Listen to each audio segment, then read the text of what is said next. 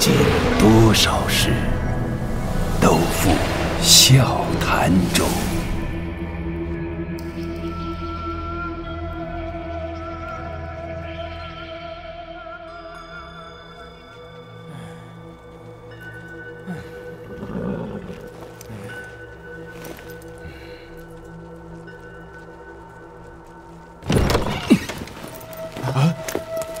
是公子，公子，是公子，公子来了。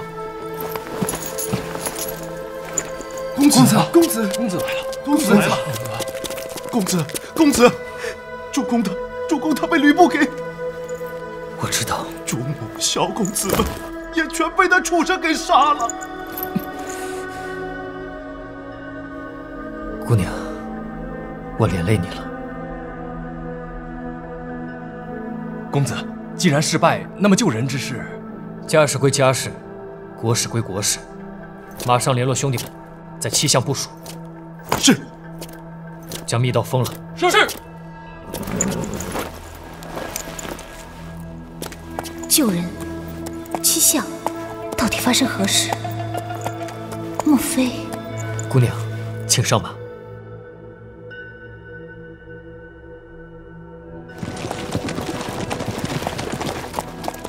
公子，我有一事不解。姑娘但问无妨，袁某知无不言。西向是西凉军重兵布防之地，你们为何要去？为了救出我的挚友司马朗。什么？他去救大公子？在此之前，我会先将你送至安全的地方。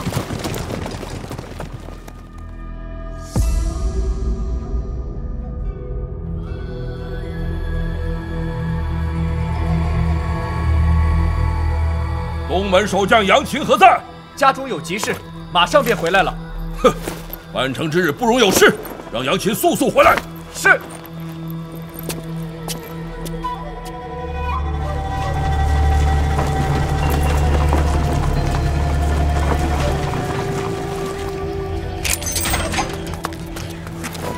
爷爷，我们还回来吗？快走，快走！别等关东叛军入城，把你们都杀光。 这是祭祖节，献上祭物，奏起号角，以告慰先人之灵，求他们护佑。可惜在这样的乱世，纵然是先人，也保佑不了每一个人。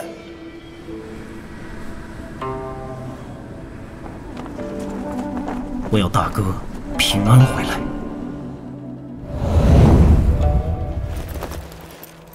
于公于私，我都不会让你失望，从来不会。残存亦末路，兵败如山倒。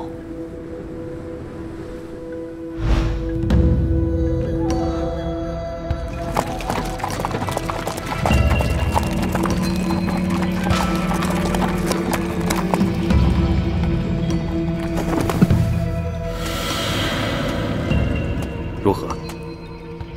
押送大公子的车队马上就要到了，但我没看见你们的首领，看来是有事耽搁了。不过应该没有问题，可以动手。1队、2队，准备！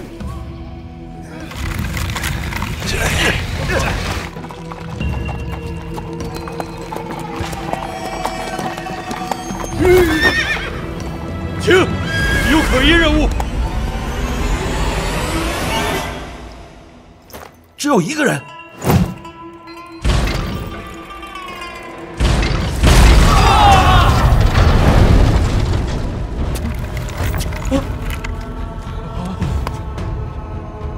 给我上！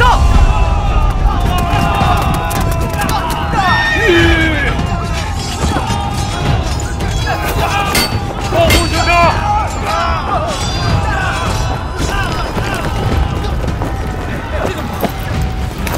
好滑！灯友，退！快退！怎么办？被隔开了，这怎么办？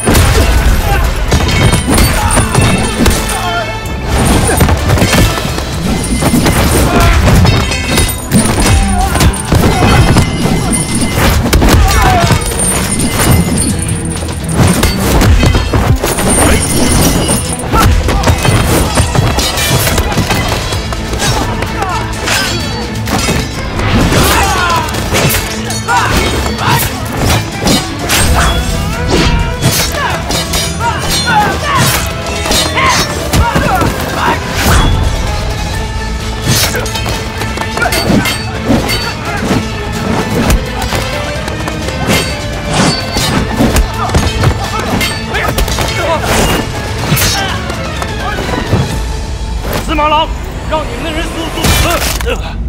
公子，久等了。哼，我已经腰酸背痛。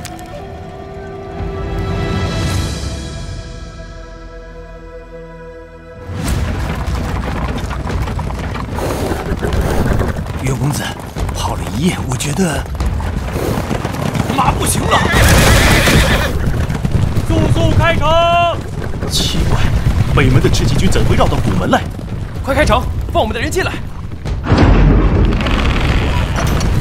为何这么多人受了箭伤？看来损失不小啊！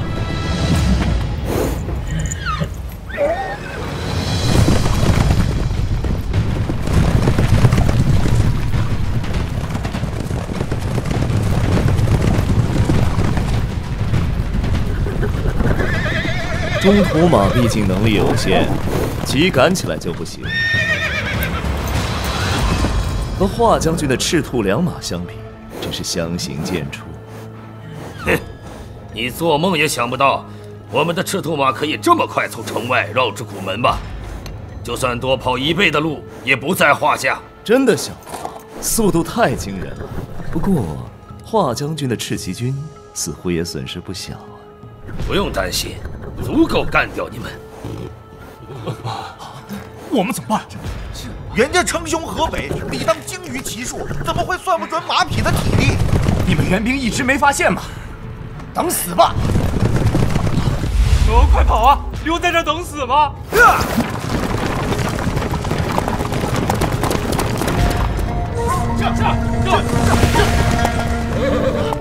退路也断了。袁大哥，事情已到这步田地，公子还在干什么呀？可还有后继。说什么救人不需要这么多人？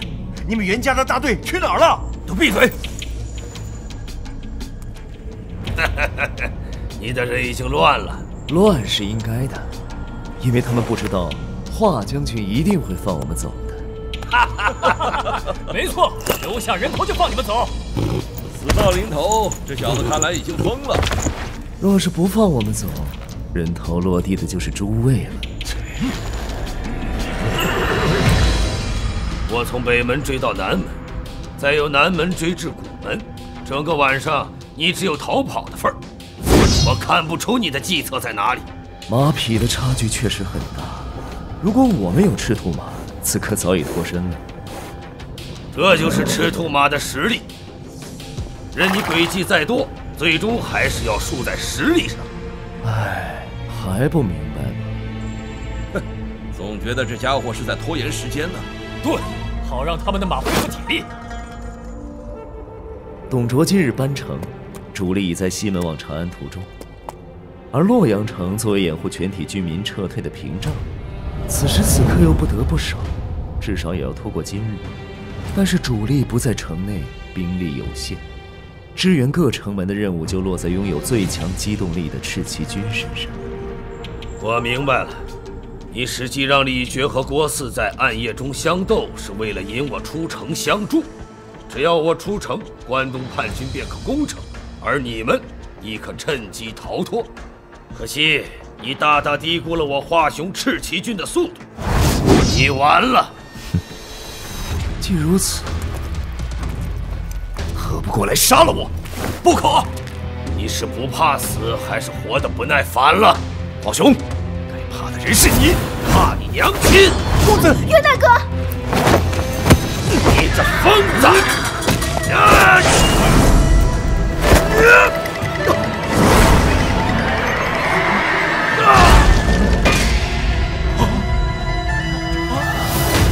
华雄，你现在怕了吗？还不明白吗？我要你一直追赶的原因，马力。我的马力！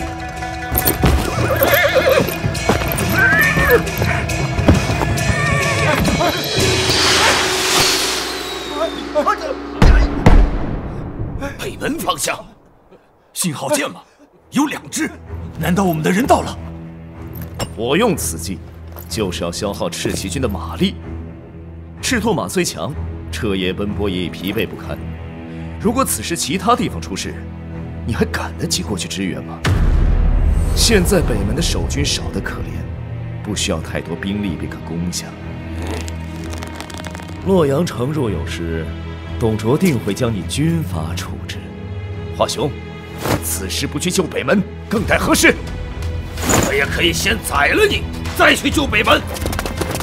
别管，华雄军务在身，只杀他一人便回军北门，其他人既往不咎。你们的命都是自己的，不是袁家的。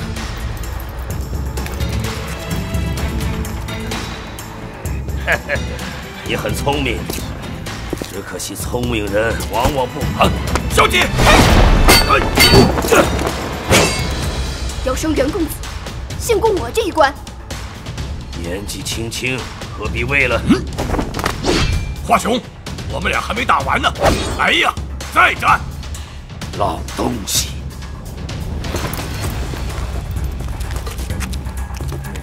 弟兄们，别被个女人给比下去啊！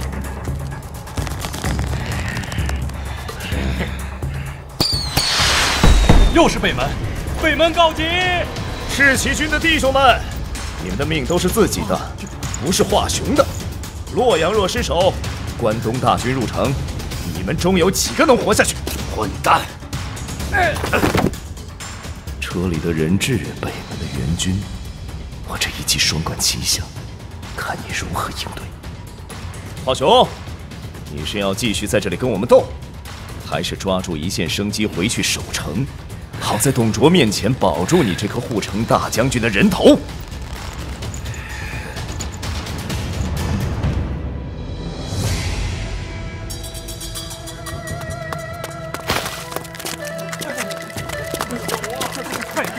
听说北门已失守了，听说这些关东的乱军凶残成性，见人就杀，不想死的就快点儿！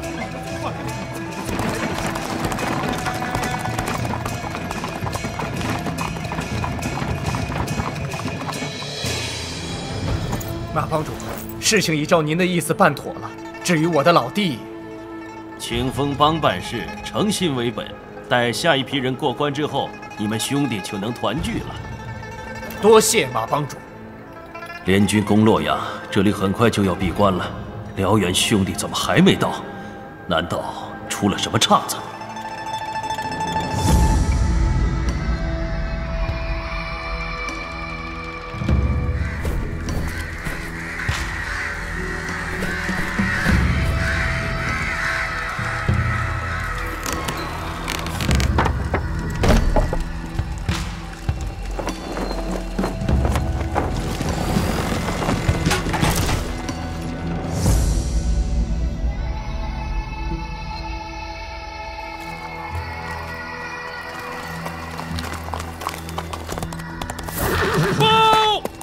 北门已被我军攻破，董卓大军节节败退。华雄果然来不及回防，袁大哥这一石二鸟之计太厉害了。哼！大事将成，二位为何面有难色？据探子所报，联军在平阳的主力已被引往龙山和北陵，洛阳附近应该已没有其他兵力部署。不错，但是袁绍军却忽然攻克北门，事情似乎有点不对劲儿。哦，怎么不对劲儿？你显然比我们早一步得知班城之事，却只字不提，只通知你们袁家的人，反而利用我们救人的计划，来实现袁家独吞洛阳的野心。等等，这只要洛阳被攻下，皇帝又被携往长安，这座大城便名正言顺的归你们袁家所有了吧？袁大哥，你不想解释一下吗？没错，我袁家4世3公，更有皇帝诏书讨贼，若没有雄厚实力，如何可行？再者，以你们主公孙坚的野心，我又如何能不防？小子，你这是什么意思？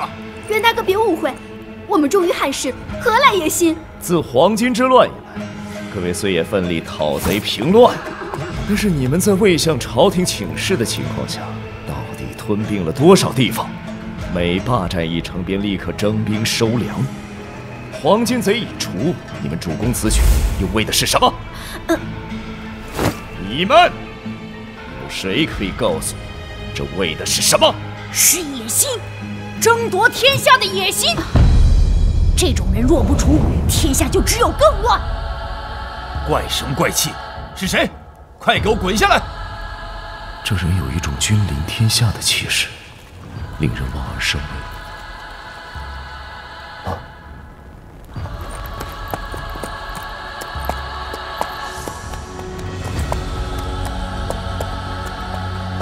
董卓，直到今天，朕才真正明白你的意思。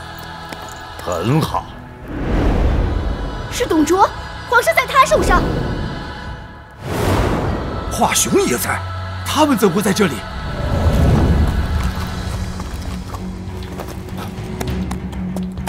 北门被破，西凉军败相已露。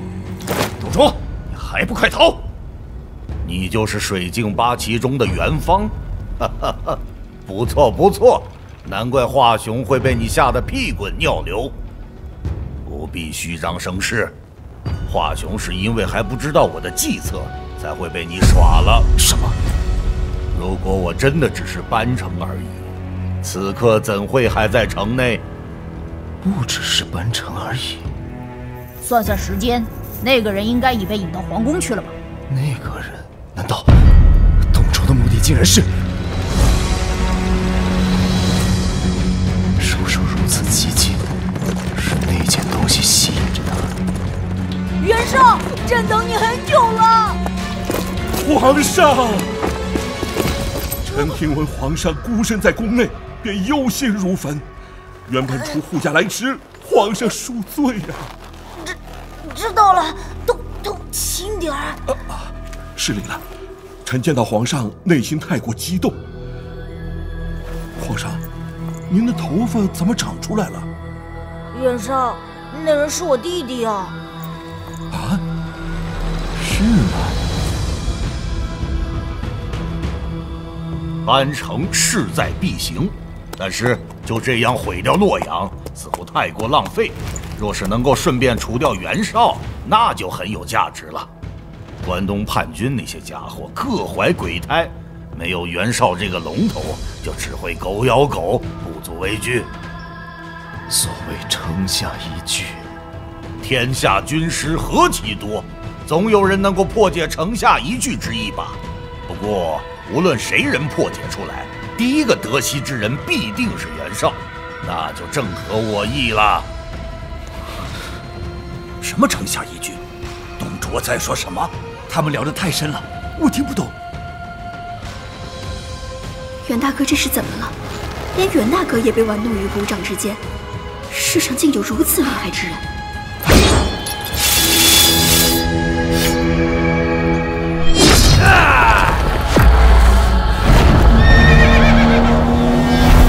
这就是战争吗？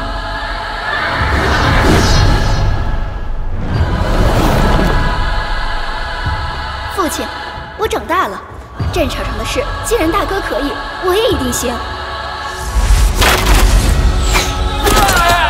我这是在后悔吗？我不知道，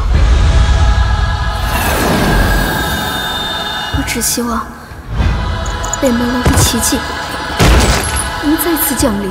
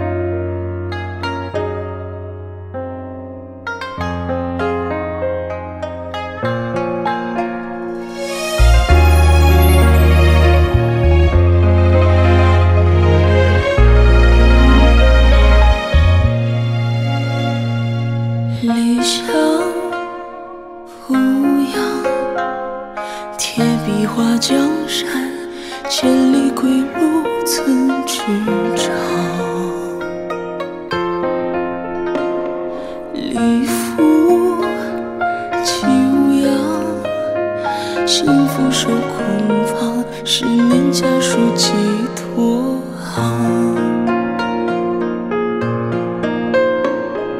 离弃自无恙，仗剑凭栏望，一行归夜走魂香。离家男儿年轻忽，不度玉门长风万里关山路。离家男儿年轻忽，一夜护家美玉，这人容颜苦。少年时